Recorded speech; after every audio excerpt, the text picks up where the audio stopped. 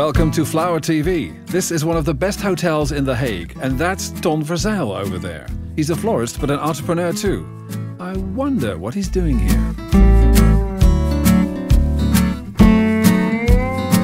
How did you get a customer like the Crowne Plaza? Very simple, actually.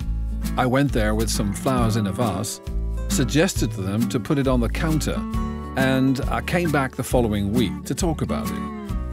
And that's what I did with the Crowne Plaza, and now we deliver flowers there on a weekly basis. Clever tactics. Clever, but it's actually a very simple thing to do for us florists. Is that how you got your other customers too? Yeah, in the same way. I went to local firms, took some flowers in a vase with me, and made an appointment for the following week.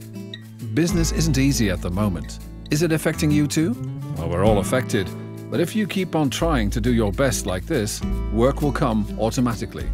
So you have to be creative. Yeah, just use your talents in the outside world.